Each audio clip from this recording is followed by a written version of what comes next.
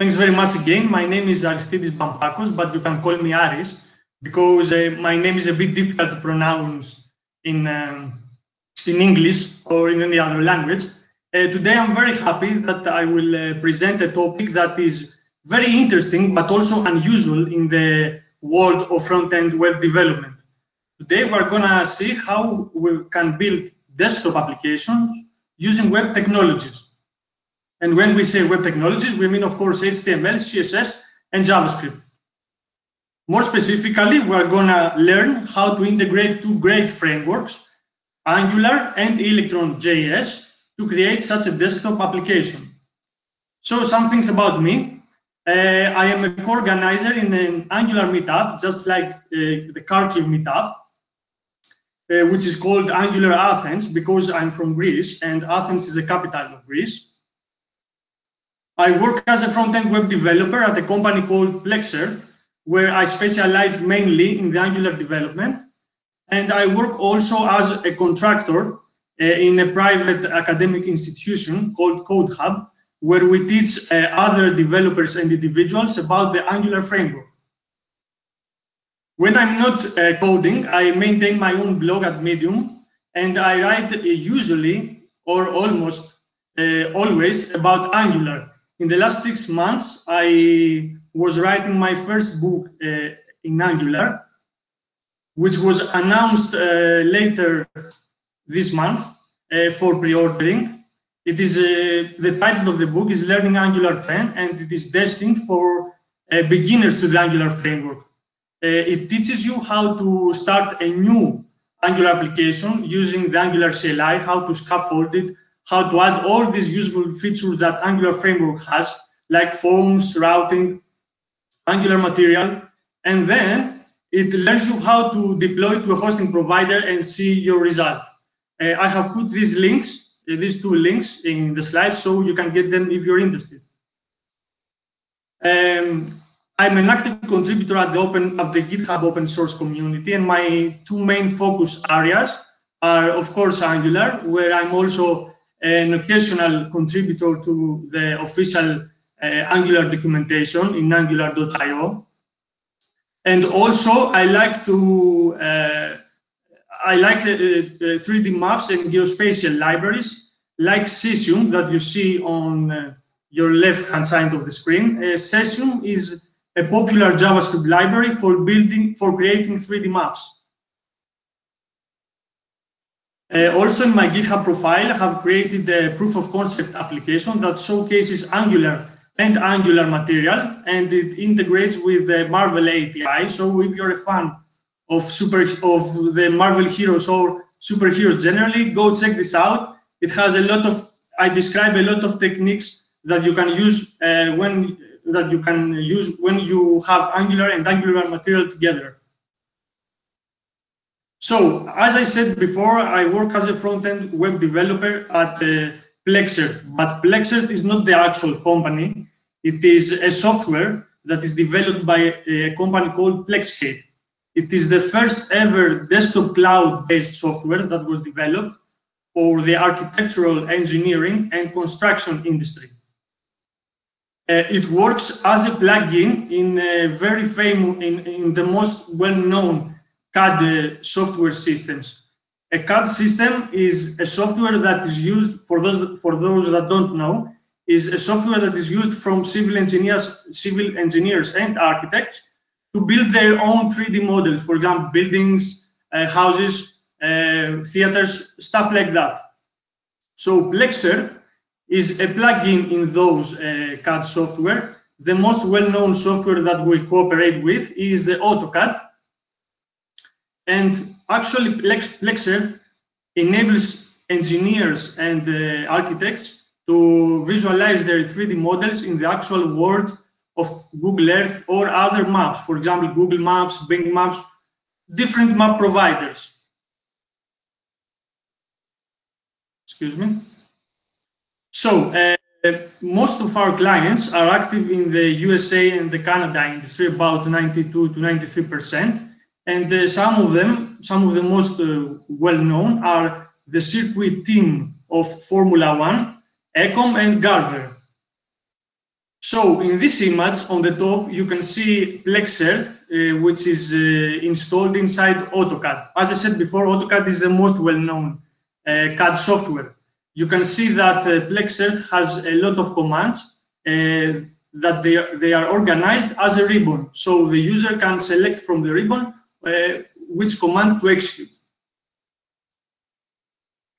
Now, the main features of Plex Earth are three. The first one is that it can import satellite images from map providers inside a CAD software, which is what we call import imagery. The second one is that it can import terrain images. And the third one is that it can export from a CAD software like AutoCAD, a 3D model to Google Earth. So you can actually see a house that you're building inside Google Earth. Today, we're going to talk about the first one, which is how to import satellite images inside using the Plex Earth. So Plex Earth has three ways to import imagery. The first one is using satellite providers, just like Maxar, Digital Globe, or Hexagon. Typically, these providers have their own satellites or small aeroplanes, and they can take satellite images by themselves. The first way is using an intermediate map provider like Google Maps or Bing Maps. These providers usually, not always, don't have a way of taking their own images, so they take them from the satellite providers above. And the third way is by using a custom application that we have developed at Plexscape, which is called Map Explorer. With Map Explorer, you can create a custom map using all the above providers, and you can import it inside AutoCAD. Now, at this point, I would like to tell you how we visualize maps inside Plex Earth. Suppose that we want to create, you are a civil engineer, and you want to create a map that displays the United States of America, only the borders, and with different background color. So what would you do?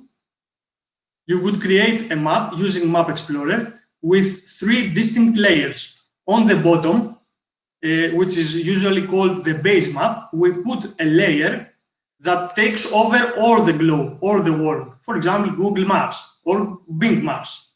On top of that, we place another layer which displays only the borders on the United States, not the whole world.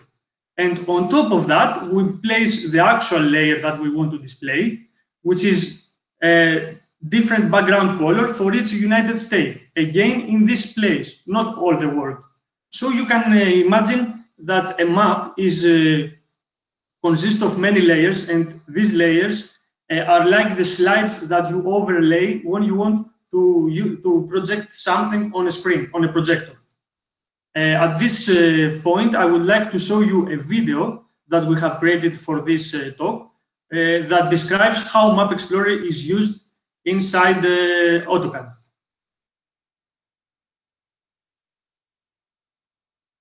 Okay.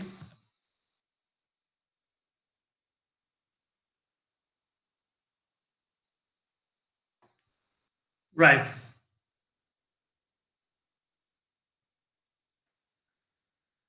So here we're in the AutoCAD environment. We click Map Explorer, and the Map Explorer will open. This is Map Explorer. We have already put a base map on the bottom, and we now add another layer on top of the base map, which is called the SRI. SRI is a very well-known map provider. So this is on the top of OpenStreetMaps, and now we will place on top of the other two our actual layer that will display a railway network of a city. Sorry about the name, which is in Greek, but the video was created in Greek. Sorry about that. So here we select the layer, the style of the layer that we are interested in, which is the railway network. And when we click create, you can see the blue lines are the railway network of the city that we would like to visualize. So we have created our map. We can toggle each layer, so we can hide or we can show. Now we close the Map Explorer and we select the area on the AutoCAD in which we want to import the map that we have created. Now Plex Earth starts downloading the map, and finally it will place it inside our drawing, our project. So here it is. So this is how we create maps using Plex Earth and Map Explorer inside AutoCAD.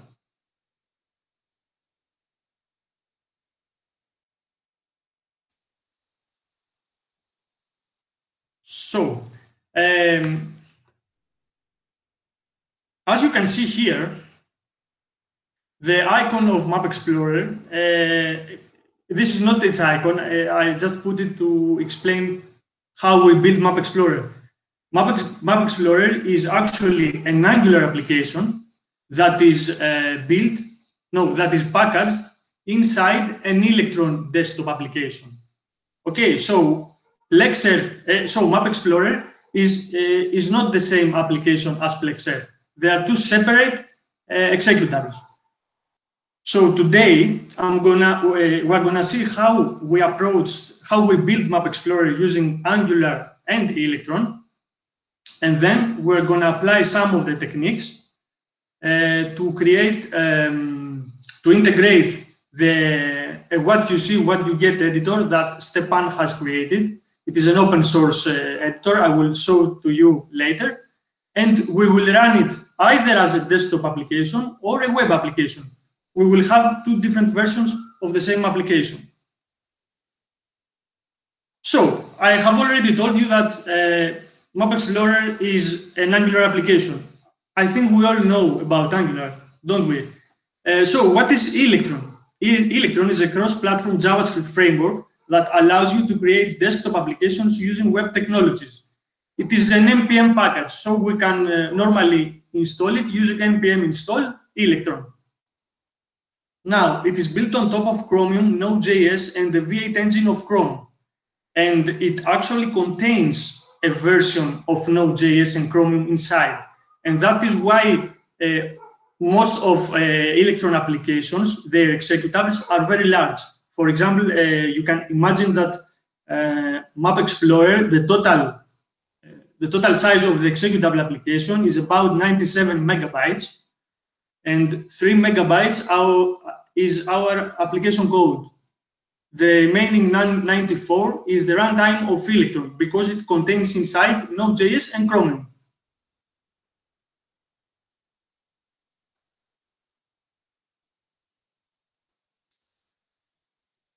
So many popular applications have been built with Electron, such as Visual Studio Code that I think we all use, or Slack and Skype. The main advantage of Electron is that you can, if you are a web developer, you can leverage your existing web skills to create a desktop application without the need to learn a new desktop language, for example, C, C++ or C#. Excuse me. So let's see about the Electron architecture. An Electron application consists of two processes. The main process that is responsible for heavy-duty tasks and calculations, such as interacting with the file system, and it is this process that provides access to the native resources of your machine using the API of Node.js, and the renderer process, which is responsible for managing only the user interface. For example, you can imagine that it is a single index.html file that includes your application CSS and JavaScript files. Now, Electron follows the multi-process architecture of Chromium. So, in every Electron application, we can only have one main process that can communicate with different renderer processes. Each render process operates in complete isolation. So it is not advisable, and we shouldn't communicate from one renderer process to another directly, but instead we should go through the main process. The main process orchestrates the communication between of them. So here is a snippet how you could create a renderer process. We could use the browser window class to create an application window, and we would pass some properties such as width and height. Of course, there are many more properties if you go to the Electron documentation website. And then we use the load file method to pass the HTML file that we want to render. So this code is written in the main process, but creates the render process. Okay, the browser window is the render process.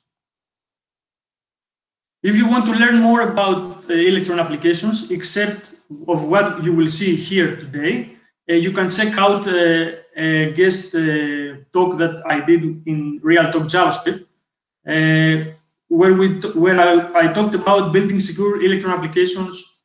You can check out this link that I will put on the slides. Excuse me.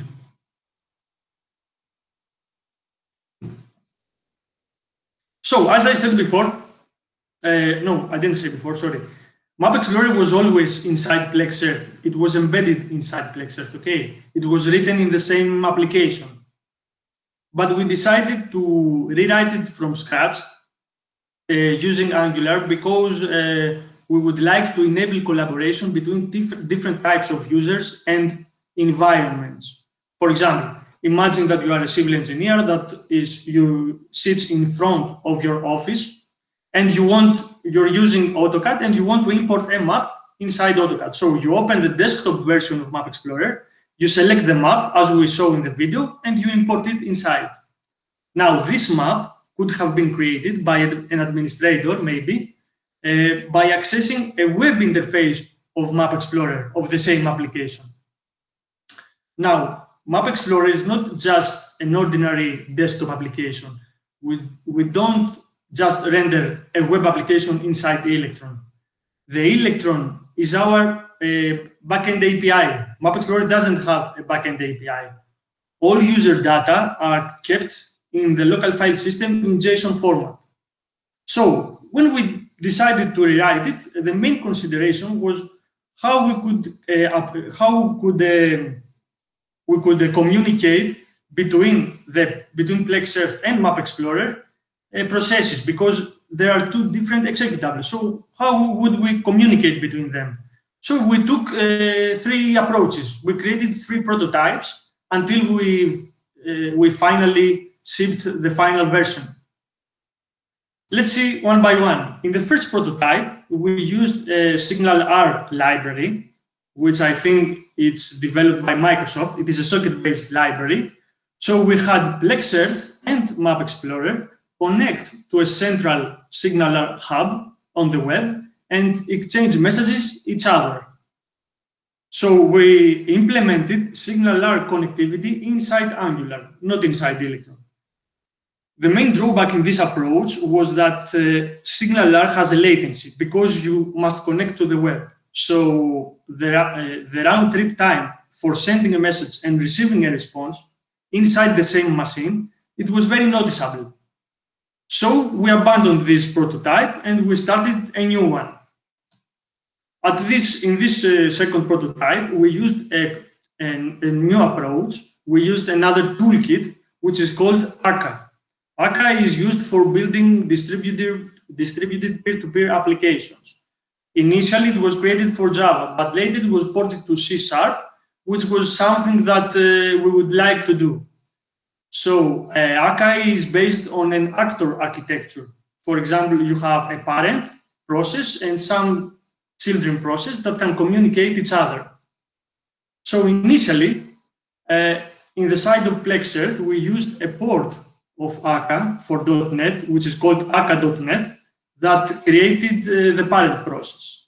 Now, the real challenge was how we could communicate with the parent process, which was .NET, and the Node.js process, which was Map Explorer.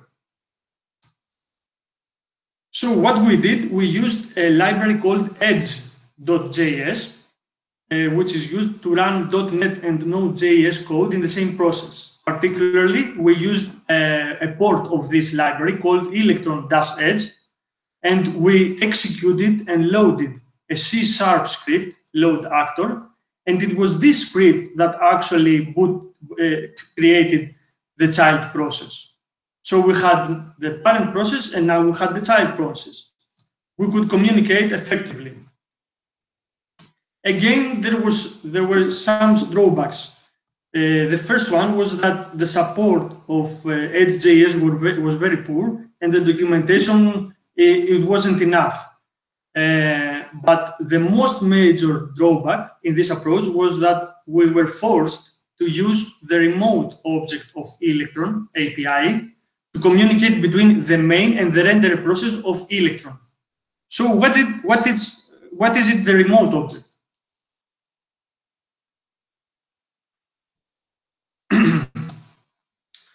The remote object is exposed from the main process, and the main process can attach some global variables on it.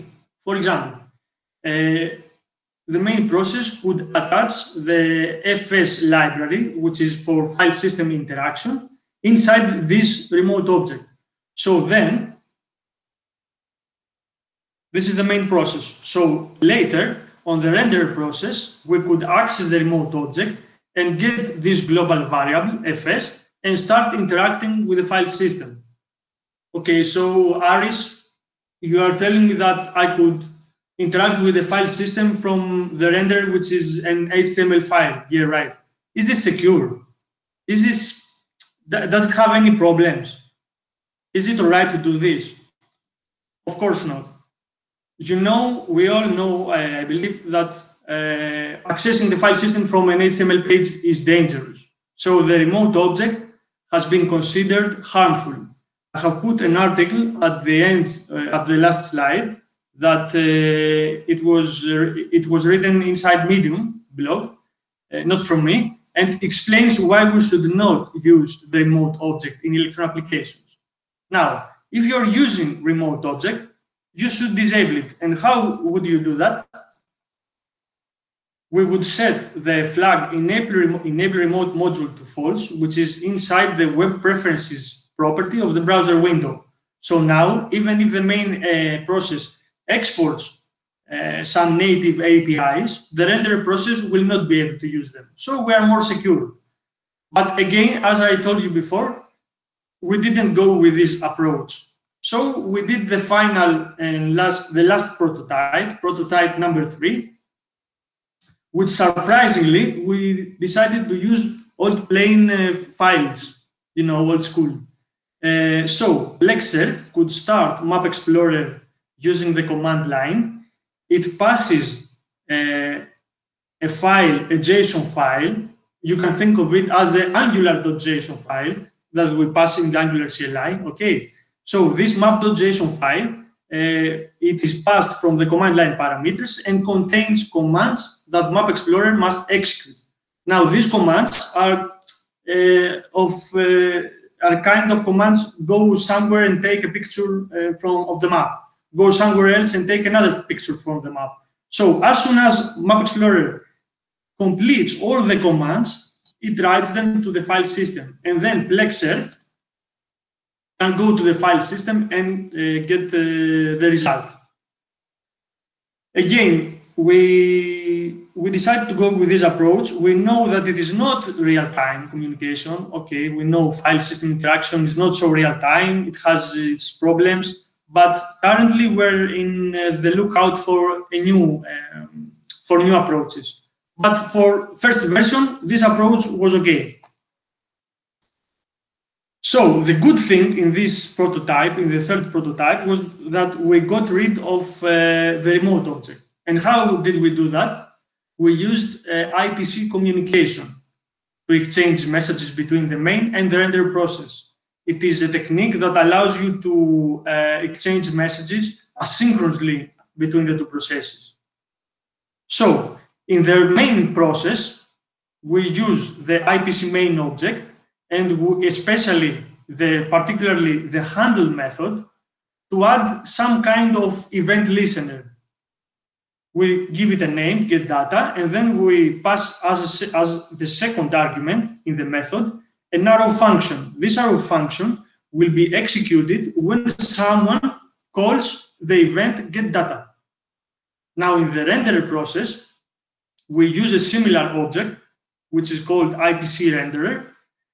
And now we use the invoke method to call the event that we registered before. If we want to pass additional data to this event, we can use the second parameter of the invoke method. Now notice here the async and await syntax that we are using. IPC communication is promise-based, so we can use async await normally as we want, and in conjunction, together with the polyfills that Angular provides, you can use it everywhere nowadays. And now the real good stuff. Sorry. Now, when we started to look for a starter pack, a starter guide, or some boilerplate code to integrate Angular with Electron, we found a repository that was maintained by the Angular team, which was called Angular-Electron.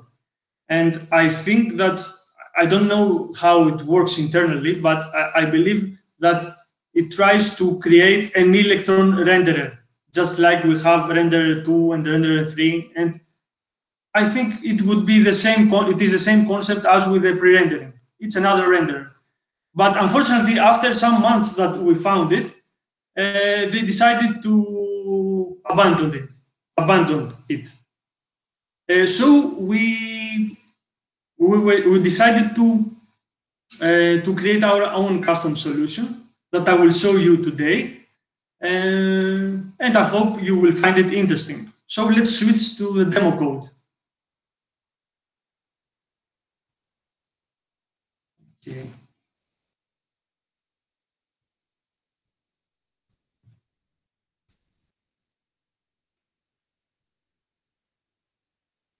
So for the demo, we will use this what you see is what we get editor that I told you before, which is created by my friend Stepan. I'm an active contributor to this library. It has also an AngularJS version, which is maintained, by the way, even today. And we're gonna build two versions of this application. One that integrates with this editor, and it is rendered inside the web application, inside the browser, and another one that integrates inside Electron. So you can think of it as what you see is as a desktop version of the NGX Wig editor. So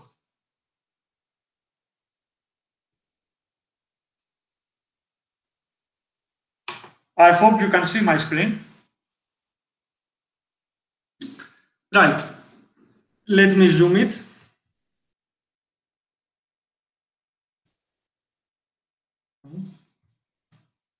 Okay. Let's first see the package.json file. If we go to dependencies, to dev dependencies, we can see that we have installed Electron. Okay, Electron is a development dependency because we are not using it runtime to our application, but we only use it to build our application. Now, in the dependencies property, in the dependencies object, we have NGX Wig, which is the editor that we want to integrate, and we also have NGX-Electron. This is a wrapper API library that sits on top of Electron and exposes all Electron API. Of course, you could create your own. You can create your own wrapper. It's not obligatory to just use this, but I'm a fan of boilerplate code. So if there is something that I can use and it is created in the Angular ecosystem, I would prefer it. So if we go up to the scripts here, we can see two pairs. There is a pair for the start script, and there is a pair for the build. Now, the start is used to serve the application, the application in the browser. The start Electron is used to serve the Electron, the desktop version of our application. And the same is valid for the build. Build is to build the web version. Build Electron is to build the desktop version. So please remember that when we build the Electron and the Angular application, the Angular and the Electron parts of our application, we put them inside the same dist folder, inside the folder that Angular CLI puts the Angular build. And we do this so that we can help later our packager to fetch all the files together and create our Excel, our executable file, our Electron executable file. So if we go here in the folders, in the structure, we can see the app folder, which contains the Angular application, and the Electron folder, which contains our Electron application. Let's see first the Angular one. Now, every editor needs to get some content and to set some content. Okay, you write something, you want to be persisted. When you open the editor, sometimes you will want to get the data that you wrote. So we have created an Angular service called editor service that contains two methods. The get content, which, let's see the set content. The set content takes whatever content it passes into the method and writes it inside the local storage. Pretty simple. Now the get content reads the local storage, and if there is anything inside it, we return an empty string, and we also use question marks. It is a new feature of the TypeScript. I think it was introduced in 3.9. It essentially means that if this statement is null or undefined and nothing else. And then, as soon as we have the content, we return it as a promise. And it is significant. It is significant that we return it as a promise, because in the editor we will use the async await syntax. Okay. So if we go now to the component, we have only one component, the app component. We can see the template here, which is the ngxwig editor. We use the ng model to display the content, and when the content changes, we save the content. Okay, so the save content method calls the set content method of the editor service, and in the ng-on-init method, we call the get content method of the service. Look at this. This is async await syntax that I described you before. Okay, there is a purpose that we use async await. You will see it later. So let's run the application in web mode. Okay, so I have a very nice extension called NX console that helps me when interacting with Angular CLI. It is created from Narwhal. So I will serve it. Okay, I don't want any additional parameters to pass. I just click run. Oops. And we just wait.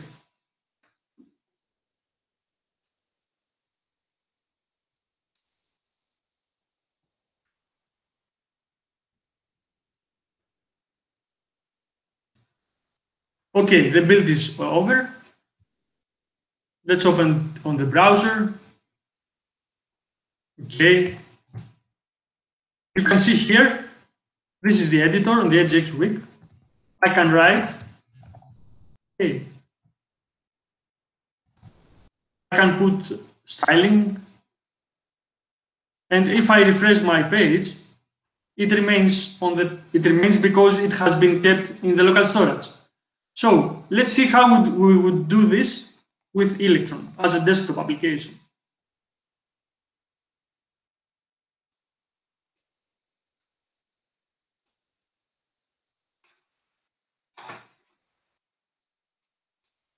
Okay, Inside the app folder, we have created another service, which is called editor local service. This is a service that interacts with the Electron API. We inject a class called Electron service, which is contained inside the library, the wrapper library that I explained before. If you notice, it has the same methods and the methods have the same signature as the editor service that we saw before, except that it does not interact with the local storage, but the IPC renderer object to communicate with the main process that we will see later. Okay, so the get content says to the IPC renderer, call the get content method, and the set content calls the set content method of the main process and passes the content also. Pretty straightforward, okay? So, how our application knows which service to choose. If we go to the app module, in the providers, you will see that we use the provide object literal syntax to decide which service we will serve according to a factory. So we say that when someone asks for the editor service, when a component injects the editor service, use the editor factory to decide which one. If we go to the editor factory here, we inject the Electron service, obviously, and we say that if our environment is not desktop, create the editor service and return it. Otherwise, create the editor local service and pass also the Electron dependency. So this is how we benefit from the Angular dependency injection mechanism by replacing Angular services based on the environment that we run. Now, this desktop property in the environment, if we go to the environments, we can see that we have three. We have the default one, which is not desktop, of course, the prod one, which doesn't have it, because there is a reason that it doesn't have it, and we have also the Electron one, which says that it's not production, but it is desktop. And we say that it is not production because it is not Angular CLI related. Okay. So, and this is from the app module here, this is how it decides which one to load. Now let's go to the Electron part. The Electron part is the Electron folder. It contains three files. The main.ts, which is the main entry point of our Electron application. It is similar to the main.ts of the Angular application. We have a package.json that it is needed from the packager library that we use to package our application as a desktop. And we have a tsconfig because we write Electron in TypeScript, so we will need a compiler. If we open the main.ts file, you can see here that we have a function called createWindow that essentially creates a browser window instance. It passes the width and the height, and also sets a property which is called node integration. Now, this property is needed from the NGX Electron wrapper library to enable Node.js in the render process. And normally we shouldn't do that. It's not safe either, but the library needs it. So as far as I know, the maintainer tries to find a solution to get rid of this. So as soon as we have created the main window, we call the load file method and we pass the HTML file. Now, after that, we use the app object. Now, the app object is our Electron application. Okay, it's the application object. Now, in this application object, we can attach as many windows, browser windows, as we want. So here we say that when the application is ready, okay, and the promise has been resolved of the when ready promise, create the window, because we need to make sure that we will create the window after the application is ready. Now, if we go to the bottom, we can see two methods. Okay, the first one is for getting the content, and the second one for setting the content. let's go to the first one. We use the IPC main object as we saw in the slides. We use the handle method. We name the event get content. Now this name must match the name that we use from the Angular application. And when someone calls the get content event, what we do, we check if there is already content. We check if there is a file inside our file system, and then if there is, this file is in a specific path. Okay, so if there is, we read it and we return the data to the caller. Now, before the web version of our application interacts with the local storage. The desktop version interacts with local files. Okay, so this file that you see here, the content file, it is defined up here. It is called content.html, which is the content of the editor that we write, and you can find it in the path user data. It is, I think user data is in Windows is app data. It is something reserved. It is a reserved path. So the set content operates similarly, but here we also pass a property that it is the content that we write from the editor. So when someone calls the set content, we write the file synchronously inside the path that we saw before. For all this file interaction, we use the FS library. Okay, so you can see here that we don't expose the FS into the renderer. Instead, we use IPC communication, and the FS interaction remains inside the main, the bounds of the main process. So if we go to the package.json file, okay, where is it? Sorry. No. Inside, let's see first the start electron. Okay, the start electron command is similar to the start, but it creates the desktop version of our app. So what we do, we use the concurrently package to simultaneously run the Angular application build and the Electron build. The Angular application build operates with the Electron environment that we saw earlier, and we don't delete the output path because I showed you at the beginning that in the same path we will have also the output from the Electron application. And we started with watch mode.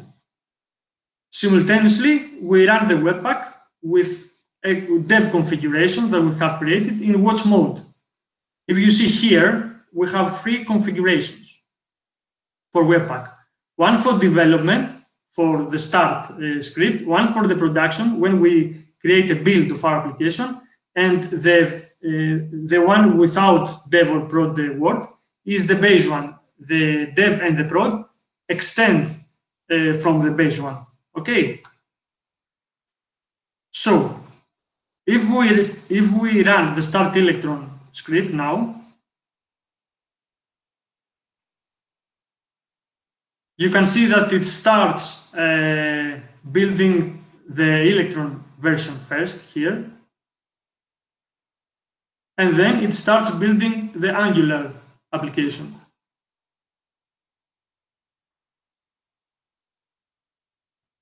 Compilation process. So if I click Start Electron, it starts compiling. It compiles first the Electron side of the application, and then it will start the Angular.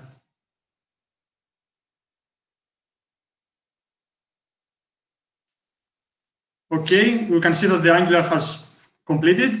If we now click debug start Electron, I have actually created a launch.json file here that it allows us to debug the application, and we can also put breakpoints. So if we click debug, we can see that it opens up the Electron window, the desktop, our application in a desktop window, Electron. We can see the editor here. We can write, If we close it and run it again, the content is there because it is saving the content inside the HTML file locally. We have also here a menu, which is this is added by default when running Electron in development mode. And if you see here, this window is an actual Chromium window. It has its own developer tools. So if I click View Toggle Developer Tools, we can see that it has console elements. We can inspect and the usual things with Google Chrome. So now, I will not go into much detail with these different Webpack configurations. I just wanted to show you only the packaging process. How do we package the application in an Electron, in a desktop application finally, which is what we would like to do. So if we go to the package.json, we can see that there is a script called package.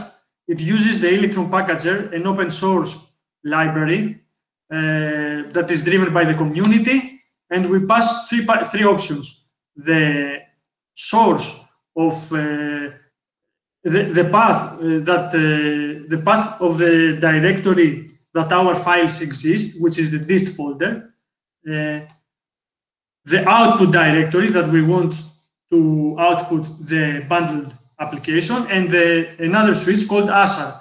ASAR is the zip file format of the Electron world. It's the like .zip. Okay, so if you see an ASAR file, you can open it with any zip client. So first, before calling the package, we just need to call this build Electron script that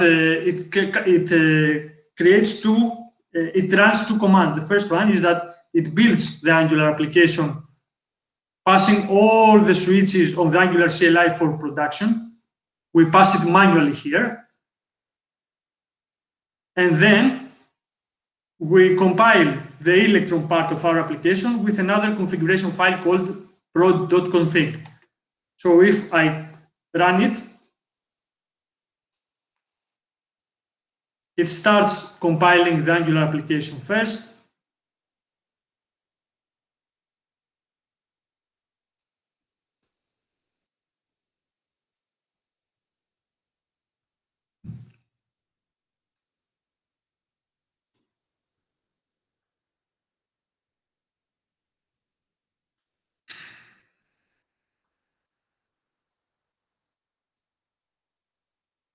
Okay, and now it starts compiling the Electron application. It is finished.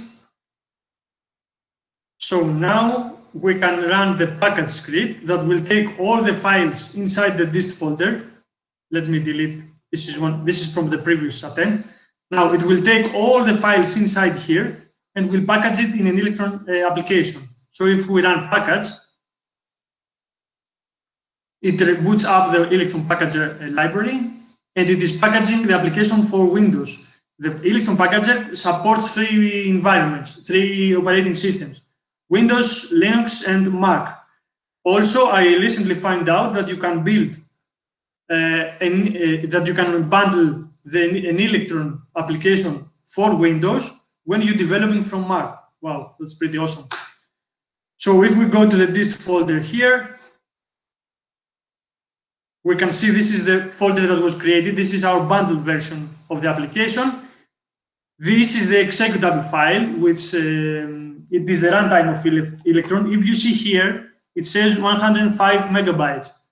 Okay, now in this 105 megabytes, there is not our application. Our application resides in the resources folder inside the ASAR file, which is 241 kilobytes.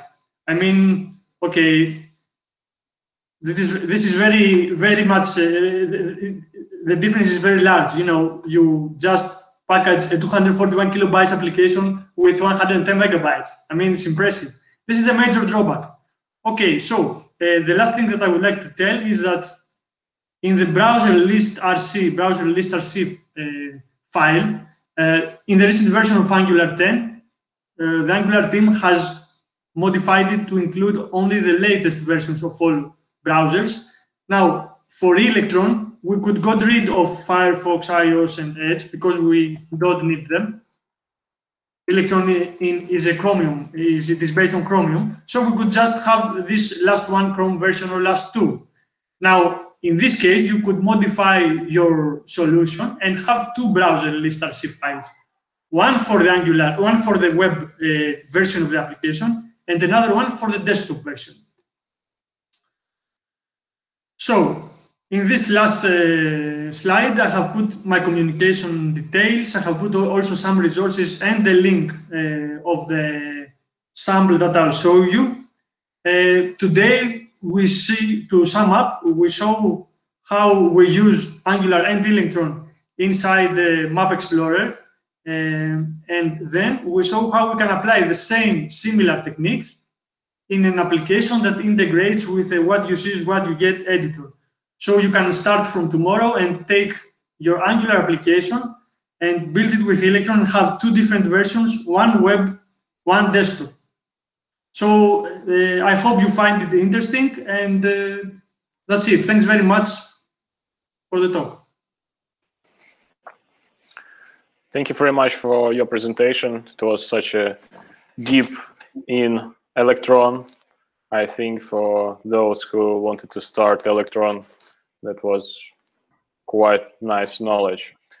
So we have some questions after. Don't forget that you can somehow indicate that you want to ask question by voice, indicated in chat, and I'm start asking questions that you already collected in Slido. First one from Vitaly. In our world, when the progressive app is supported by all platforms, still we have a need in Electron. I mean, do we still have a need in Electron? No, you can. Electron, according to your needs, can be replaced by a progressive web app. At the end of the day, it is what you want to do. Our product is desktop-based. It is not web-based. So we couldn't go with a progressive web app because we would not have this type of interaction between the two different executables. But if you just want to render a web application as a desktop and you don't have so many complicated interaction, I would go with progressive web apps. Just to extend this question, do we have any possibility to create the dependency for such app? Because, for example, if desktop has several Electron applications and all of them are using the same Chromium core and Node.js core, could we just, before installation process, say user install them and then other Electron app will use this installation? And then app will has a small size.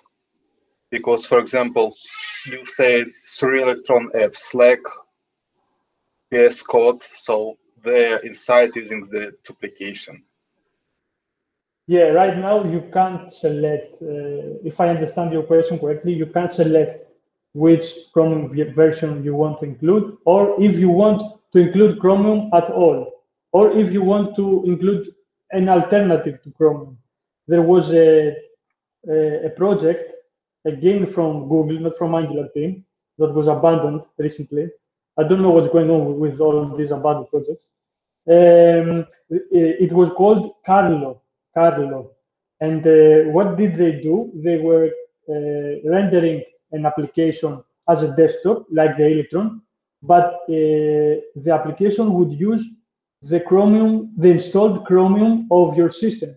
So the final bundle, as you can understand, it would be smaller because it would not bundle the Chromium side. But I don't know why this project was abandoned also.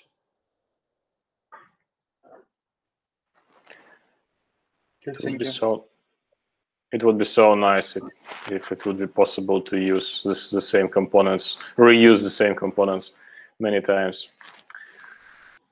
Okay, next one. Do you think that Angular and Electron can play nicely together after all?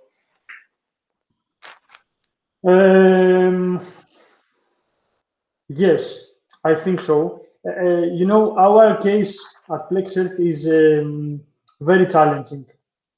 We have to do, we have maps, okay, and rendering a map is a real challenging thing to do. Very memory consuming, stuff like that. But according to my experience, Angular with Electron has proved very, you know, good on cooperating each other. I mean, whenever someone asks me, shall I use Angular and Electron for this type of application? I tell them there's not a framework suitable for only one type of application. Okay. To be honest, in our industry, in the mapping industry, maybe the other framework that I don't tell its name would be a better choice. But finally, in our case, it seems that Angular and Electron plays nicely. And thank God, because we are all Angular developers and we wouldn't want to select another framework for this. Okay, thank you. And very related question: how would you compare Electron to Cordova? What the opportunities? Two? What was the second? Cordova. Cordova. I don't think this is a related question anymore because today Cordova announced that they will deprecate the whole service, the whole Adobe PhoneGap Cordova service. So I think that they are pretty different. I wouldn't compare them. Okay, thank you. Cordova also is more. It was more for mobiles, not so much for desktop. They have modules for desktop solution.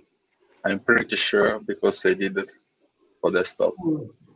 All right, I didn't know that.